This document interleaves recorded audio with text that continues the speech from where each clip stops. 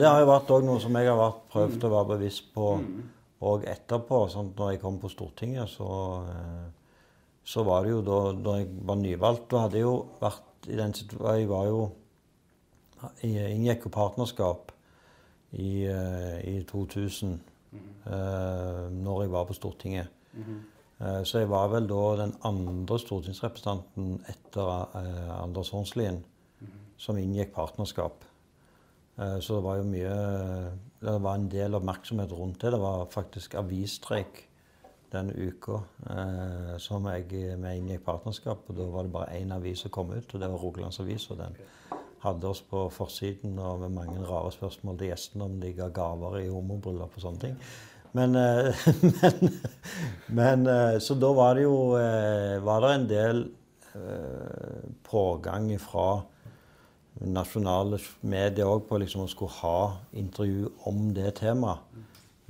Men jeg var da liksom opptatt av at min rolle skulle ikke være å være på en måte homo-politiker på Stortinget. Jeg hadde helt andre saksområder som jeg var engasjert i. Det var ikke derfor jeg hadde engasjert meg i politikk. Og jeg visste jo at hvis det var liksom altså når du kommer inn som ny stortingsrepresentant, så det ikke sånn at mediemulighetene står i kø.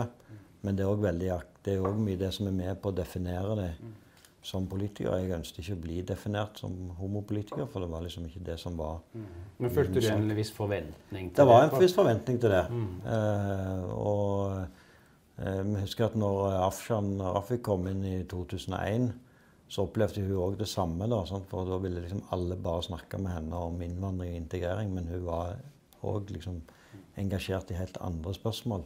Så det er litt av den samme mekanismen som slår inn. Ja. Og det er jo litt av det som vi snakker om, at liksom, hva er det som er din identitet? Er det liksom det at du er homse, det er seksualiteten din som liksom skal være deg, eller er det liksom de fleste er jo veldig mye mer enn det. Og en gang i fremtiden så håper vi jo at det skal bli sånn at dette egentlig ikke er noe tema. Men du stod nok midt i det jo fordi at du snakket jo om den der brytningstiden. Ja. Og at hadde du, sant, altså like rett før det, så hadde det bare vært det, sant? Ja. Så det er jo den... Det er akkurat det. Ja. Så jeg var jo på en måte så heldig at jeg kunne gjøre det valget.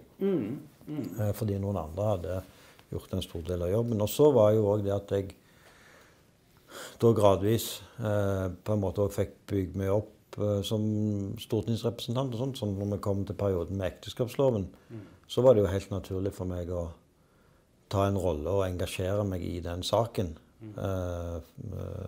selvfølgelig, og sånt. Men da hadde jeg også et helt annet fundament for å gjøre det, og var jo med i denne gimle-gjengen som satt og konspirerte for å få den loven igjennom med folk fra alle, eller de fleste partiene. Da. Jeg bare for 2 ord. 2 ord, ja. Ok.